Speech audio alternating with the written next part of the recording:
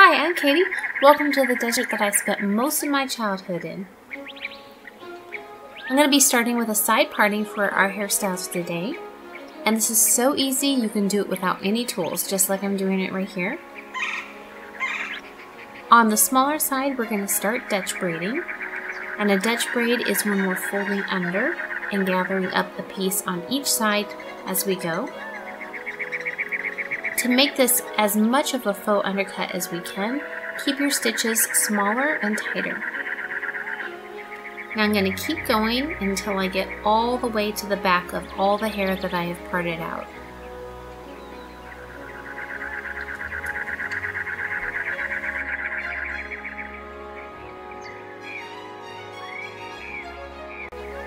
Right about there is where you want to switch your hands, and that way the braid stays closer down to your neck and you have less flyaways.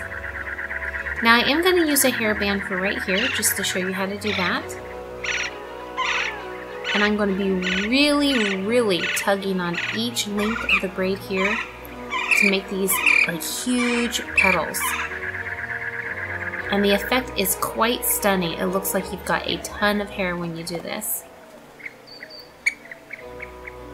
Now I do want to hide that band, so I'm going to be using a hair accessory, and you can use an accessory of your choice, or you can also wrap hair around the band if you prefer to do that as well.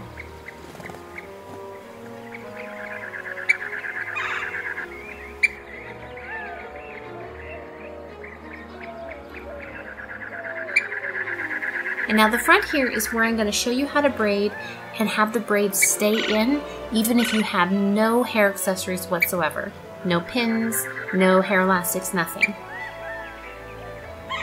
So I'm going to be starting in the middle, separating into three, and again I'm going to be Dutch braiding. And you notice how I'm not sliding my fingers all the way down each strand to untangle it. I'm letting them stay a little bit sticky together.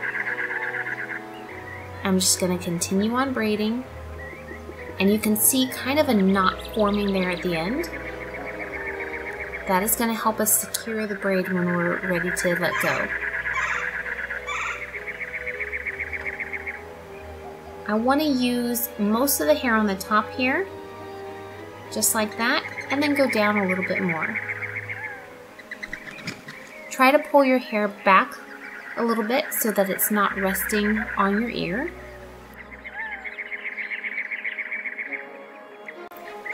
When you run out of space to keep on braiding, now's when you want to take the tail end and just loop it through.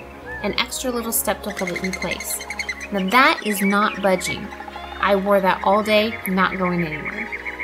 Again, we're going to mirror what we did in the back and pull out each petal as much as we can, really flaring it out.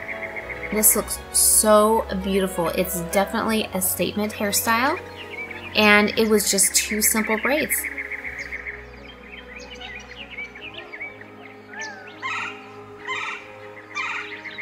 Another thing I like about this technique of not having a hairband in front is there's no hairband to see. So it looks very seamless and like it's just been meant to be part of your hair the entire time.